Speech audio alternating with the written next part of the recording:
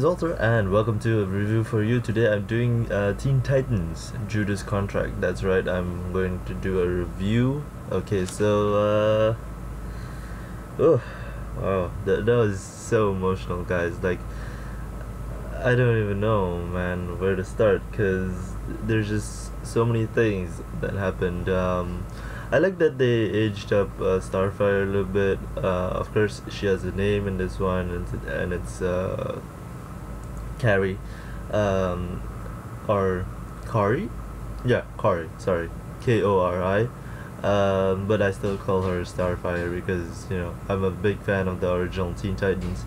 And they really do a good job of keeping that in. The only thing is, there was Cyborg in the poster, and there was no Cyborg in the whole movie, so that's a bit confusing, but I'll let that pass because the story is still very interesting, and that's you know, there's something to be said, and I definitely think the director and the story writer knew like what to keep in from the original Teen Titans, because there is definitely something there from the original Teen Titans that's there. And you know, as a big fan of the original Teen Titans, I see some similarities, but of course, you know, they take it up a notch and change it up and make it more adult. So I think it was really good that they made it more adult, at least. And you know, we discover more things about them, which is really interesting. I found the storyline on Raven the most interesting, actually, because in the original Teen Titans, her powers were given by Trigon, not because she trapped Trigon in her crystal gem on her head, but this time it is because she trapped her father in the crystal gem, and it's her inside. And I still really love her power, so that's something nice. And of course, Beast Boy's power still impresses me, because, you know, you can change it to anything, so that's really something interesting for me. And I remember still the original Teen Titans where he was actually a part of a superhero team before he joined the Teen Titans, so that was an extra layer to him, I thought, that was in this. But this is more of the Hive storyline that they decided to go through, and I'm not really saying anything bad against that. I'm just saying that it wasn't really about the Teen Titans. It was about their conflict. And I mean, you know, the whole like finding out about Hive, and, you know, fighting against that. And obviously the biggest thread here is the Terra storyline, which the original Teen Titans had a whole season dedicated to that. I remember it was season 2, and as I've always said, you know, I always relate to Beast Boy in a way that is very different, because I know what Beast Boy is feeling in this. And, you know, a lot of people say like, oh no, you get really, you know, you can't really tell what he's thinking, but he is a vulnerable guy, and, you know, we saw that a little bit dived into in Young Justice, but I haven't finished Young Justice. I might finish that soon. Anyway, but in this storyline, it is very much still that Beast Boy cares about Terra, and he wants to do anything. I'm sorry, there's noises outside. I'm sorry about that, but anyway, yeah, so there's something that Beast Boy always wants to help Terra, and, you know, he's in love with her. Obviously, his heart belongs to her. But I was, you know, in the original Teen Titans, I often find myself finding more of a chemistry between him and Raven, because, you know, they're always like playing off of each other, which is really interesting. And I like that they kind of aged down Raven instead of the original Raven, which she looked to be like 17, 18, like high school. This one, she looked a bit like 15, 16, so that's something interesting. And obviously the two Waynes are in this movie, Damian Wayne and Dick Grayson. Obviously Dick Grayson was the original Teen Titan. He became Nightwing, left the Teen Titans, but now it's Damon Wayne in the Teen Titans. He's the new Robin. Not allowed to talk about Batman, which is something interesting. They just talked briefly. It's like, grandfather will be proud. So I was like, yeah, okay. I know what that reference is to, which is Batman, obviously. Alright, the next thing I want to talk about is Speedy. We saw Speedy in the first act, the first half of this movie, and then he just disappeared. So I don't know what happened to him. Obviously, in Young Justice was explained a little bit more, but I would have liked it if they touch a little bit more on that. Maybe find out something about Terra and then like left the Teen Titans because they didn't want to listen to him, kind of that thing. But I understand that they have to keep the two they have to keep two timelines, and it's fine, that they didn't dive into that. But in the overall of things, it just kind of plays off as I could have just left the first half away and watched the second, because the second is more of the running into the plot. So obviously Slade Wilson is still the main bad guy. There's Brother Blood, but I don't consider him as a bad guy because I kind of knew he was gonna get beat. But Slade Wilson is the guy who's always the dark in the shadow kind of guy. And the first half of this I was saying like, oh well, that's the closest story we'll ever come to. But I realized that in the old Teen Titans we had more of the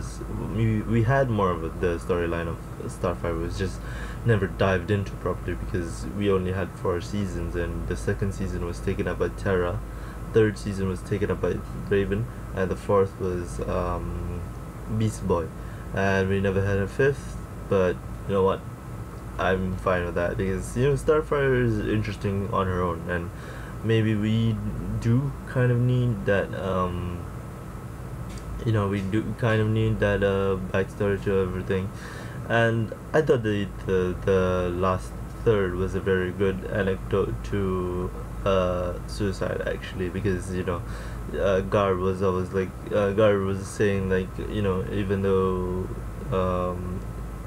she felt alone, we were always with her, and it's sad that she had to do this, but as I see it, she will always be a diamond in the rough kind of thing.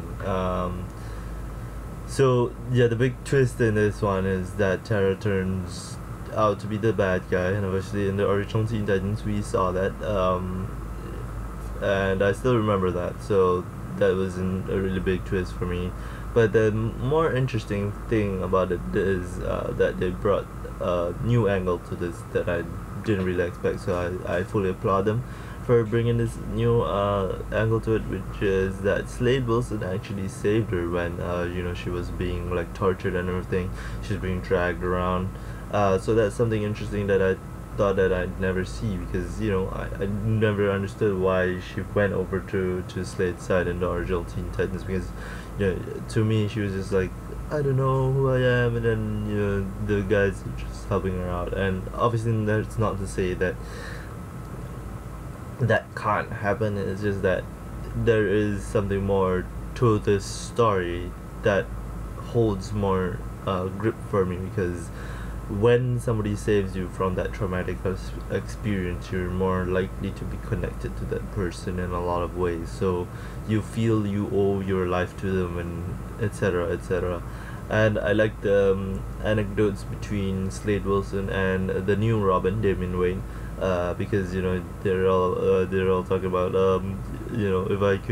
if I could have kept you around more, Damien, you would have come to me and say called me Papa and brought me a pipe, which is essentially a talk of Slade Wilson kidnapping Damian Wayne, and making him train and everything with him, and kept him as a pet basically. And I remember the first season of the original Teen Titans, where Slade Wilson trained the Robin as well, and forced him to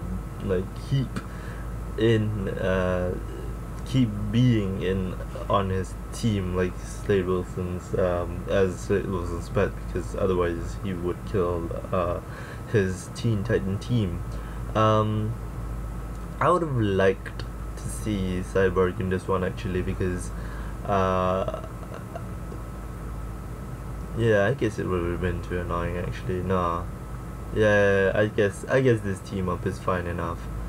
Um Nothing much else. I said that there is actually quite a lot of adult humor in this one, so that's pretty interesting, because the original Teen Titans had adult humor, but I like that we threw away the like the romantic endeavor between Robin and Starfire, and that's not to say that in the original Teen Titans they didn't do a good job. I just felt that it was dragged out. We all knew that they would end up together, and in this one they just didn't waste time and said, you know what, you got it, they're together, boom. And I'm like, yeah, I'm fine with it. And of course I wrote down Beast Boy and Terra. That's obviously the obvious one. Okay, so I always liked Raven, even though like she's like that cold, like distant girl, but I always liked her character. And this one, I obviously said it in the early part, but I'll reiterate it again, because she has control over power, and that's always to say that, because now she trapped her dad in the crystal. It's more annoying for her, because it's Trigon, and he expects more from Raven because he's a demon god, whatever. And I love the ending where Raven is like, you haven't seen a demon, and then she's like, Azrael Mentriel Sintos, and then there's the whole demon form coming out of her. So that's really interesting. Yeah,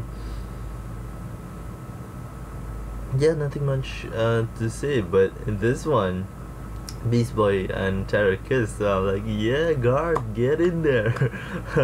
Because we never saw them kiss in the original Teen Titans, and I've always said that things were more left in the open for Beast Boy and Terra, because she technically died in the original as well, but she came back, and she was brain wiped. And she went to school like a normal kid, but Beast Boy, being Beast Boy, and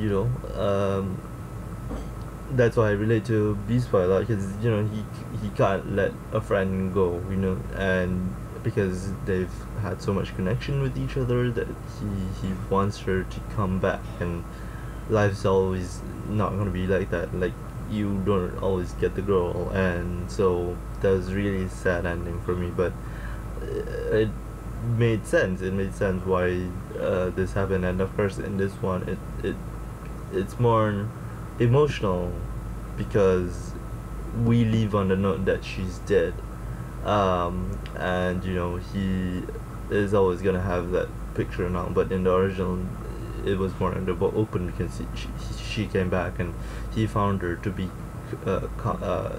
alive again. So yeah, this movie was good. I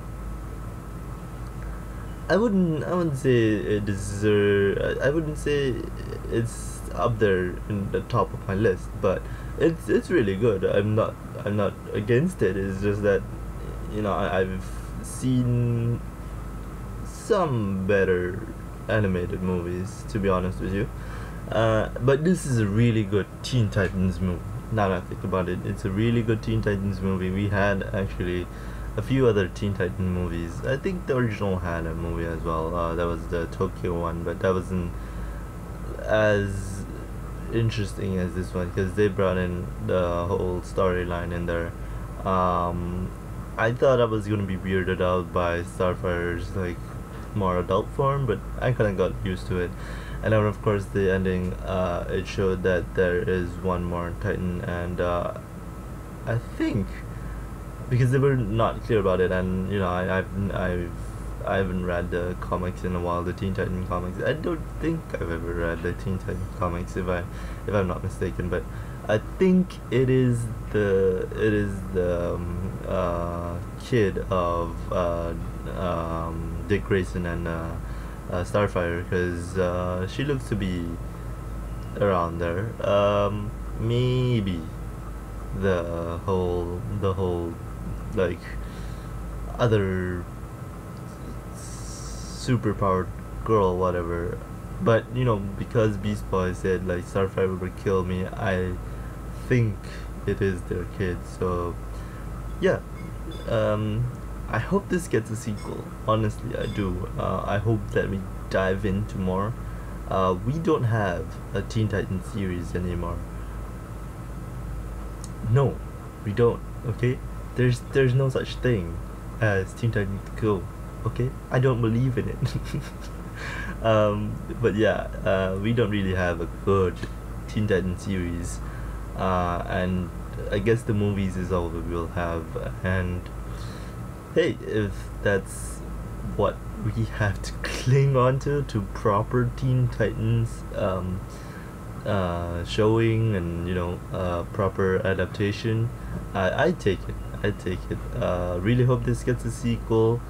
I think there is another one. I'll have to check it out because I haven't watched the Justice League one actually.